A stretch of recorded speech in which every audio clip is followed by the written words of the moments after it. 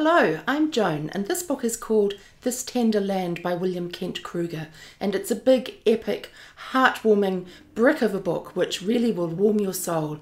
It's about Odie O'Banyon and his more law-abiding brother Albert, who are packed off to the Lincoln Indian Training School after their father's murdered, and it's a really vile institution.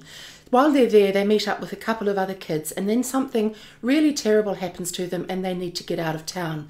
So they get in a canoe and they start a journey down the Mississippi River, heading for St. Louis, where they believe they will eventually find a home. But what happens to them on the way, the people they meet, the people that they have to figure out whether or not they can trust, they survive by their wits and their instincts, and it's an extraordinary story of four kids coming of age on the river.